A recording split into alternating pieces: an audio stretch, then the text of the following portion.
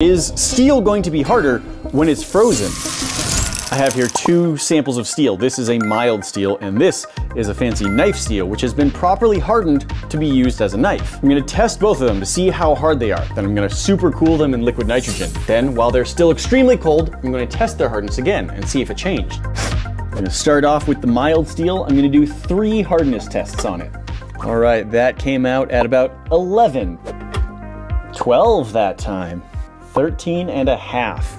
About 12 as our average. Now let's see where the hardened knife steel lands.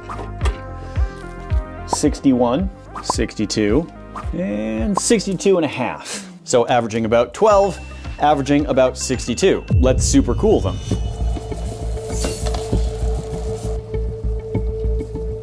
All right, nice and cold, time to test again.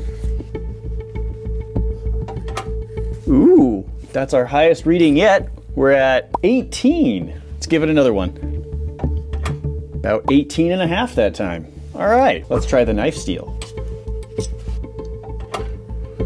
Well, that's up to 63.5. Seems like the metallic structure of the mild steel was a little bit more affected than the metallic structure of the knife steel, which has already been hardened. It's not a huge difference in the hardness, but it's pretty cool to see nonetheless. All solid metal is frozen, but super cooling it makes it harder.